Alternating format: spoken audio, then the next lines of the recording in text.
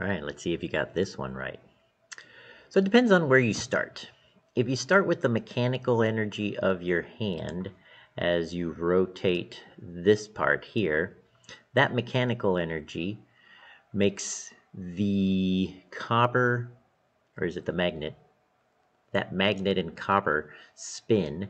So it's that magnetic energy that changes into electrical energy.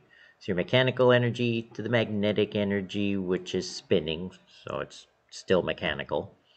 But the magnetic field interacting with the copper changes into electrical energy that goes through the wires, doing that whole mechanical energy of the copper and the magnet inside the motor, which makes this turn, which is again mechanical energy, hitting the golf ball, giving it motion or kinetic energy. So, how many of those did you get? There's so many.